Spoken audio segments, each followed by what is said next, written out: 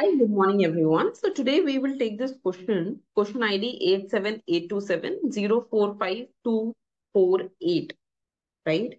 And better the question is saying, if the group of countries abolish trade barriers between themselves and set common tariff for other countries, this is known as, and some of you have marked the answer as common market and some of you have marked the answer as custom union. I just want to highlight that both the answers are correct. But a common market is basically a subset of custom union. It's a subset of custom union, which means that common market वो सारी property satisfy करता है जो custom union satisfy करता है, but it also allows for free movement of labor and capital.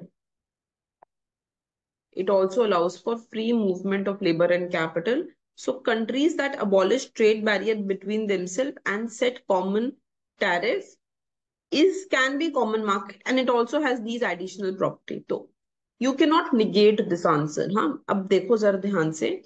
So if I just talk about the features of common market, it has all the features of custom union. Custom union के सारे features common market में होते ही होते हैं. Plus they also allow for free movement of labour and capital among the Nations. वो अपने जो भी उस कॉमन मार्केट के अंदर होंगे उनके बीच में free movement of labour and capital also they allow that. Better to kind of prove this thing, I will go back to the famous book that we use for international economics, which is known as Salvator. And you can go and take a look at this book, page number 301. And on that page, in chapter 10 of Salvator, they have given the definitions. Okay.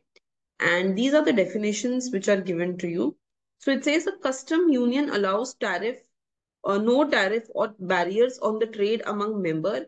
And in addition, it harmonizes the trade policies towards the rest of the world. मतलब अपने आप में जितने custom union के अंदर होंगे there will be no trade barrier between them, और बाहर के लोगों के लिए एक common tariff will be there. So actually that is exactly what the question is asking. If you notice, यही वो question पूछ रहा है. It abolishes trade barrier between themselves and set common tariff. So custom union is definitely the correct answer.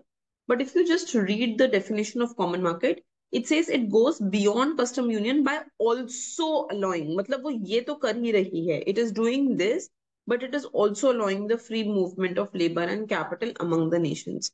So this is in addition to what the custom union is doing.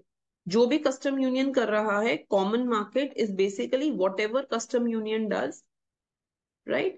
Plus, it is also going ahead and doing free movement of labor and capital. It is also allowing free movement of labor and capital, right, beta? So that is it. That's the answer. So you always, since yesterday you had this confusion, many of you have marked the answer as common market. You can go ahead and challenge this question. Common market can also be the right answer. Okay, beta. Thank you.